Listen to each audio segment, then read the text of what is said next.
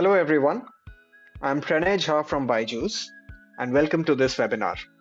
Today we are in conversation with a tech whiz kid, a social justice warrior and a BYJUS Young Genius, Harmanjot Singh. Harmanjot, welcome to this webinar. And Thank you so much. Congratulations on being the BYJUS Young Genius. How does it feel? Thank you so much. It's actually my pleasure and honor to be on the BYJUS Young Genius show. It was such a remarkable and lifetime, a golden opportunity for me to come to Mumbai for the shooting of the show and then the show getting telecasted on all over India channels of Network 18. So it was such a great honor, such a great experience for me to be there in the show. This was the first time that you had gone to Mumbai. So what all celebrity houses did you visit? So the first celebrity house that I got to notice was Ratan Tata's house. So one remarkable thing which I would like to mention today that in the front of his house, the national flag of India was also raised, and I felt such pride and honor to be an Indian at that time. And you won the Pradhan Mantri Rashtriya Bal Puraskar as well in 2021. Tell us a little bit about that. The first time we had interacted with the Honorable Prime Minister when I was awarded the Pradhan Mantri Rashtriya Bal Shakti Puraskar 2021 in the category of innovation last year on 25th January during the Republic Day celebrations. So that was the first time when we interacted, and we were invited by the ministry to the district magistrate's office with our parents along with other 31 awardees as well for the Bal Puraskar, and we were honored over there.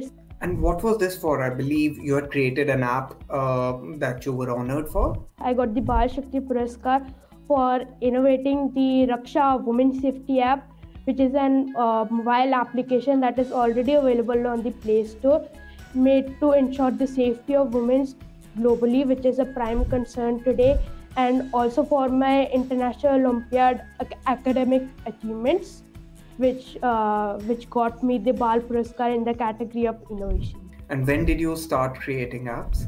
So I started learning coding. First of all, joined some introductory coding classes, then got to know about some advanced coding concepts, and with the Corona lockdown came in 2020, I got the idle time because the school was not functioning, and I got a lot of time, and then I started learning coding from various advanced tutorials, from YouTube videos, from various documentations available on the internet.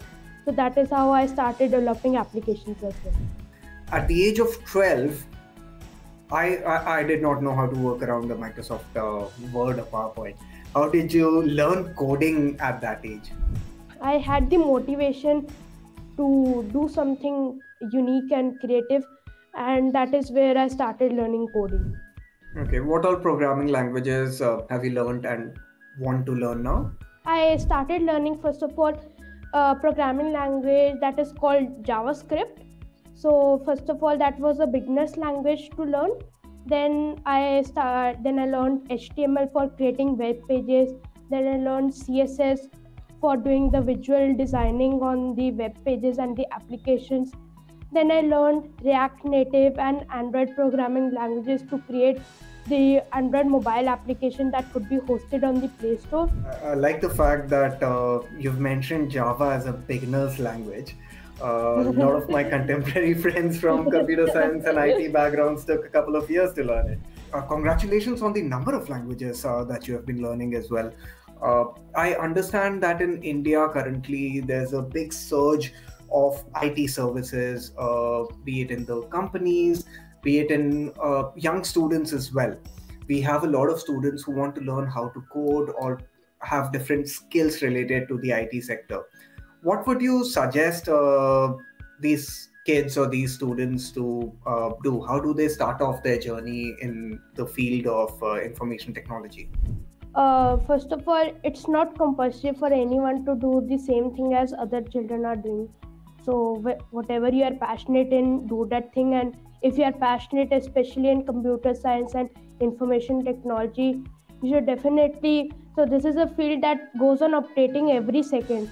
So every second, a new innovation related to the field of technology is coming, and you need to keep yourself updated at each and every time.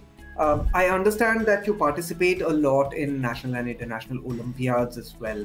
How did that come into being? Before I even started learning coding, Olympiads was the thing that I used to do the most. So in class second, I started giving Olympiads in my school. I got to know about Olympiads from my school, and my mother used to prepare me for the Olympiad examinations. And it was in third class when I got my first medal for the science Olympiad, and that actually gave me the motivation to give more Olympiad examinations. Then I started giving mathematics Olympiad, cyber Olympiad. What do you think about online coaching as a whole? Do you use that for your school learning and Olympiad learning as well? Yes, they are good. If you would like to learn from online videos, it's a really good thing.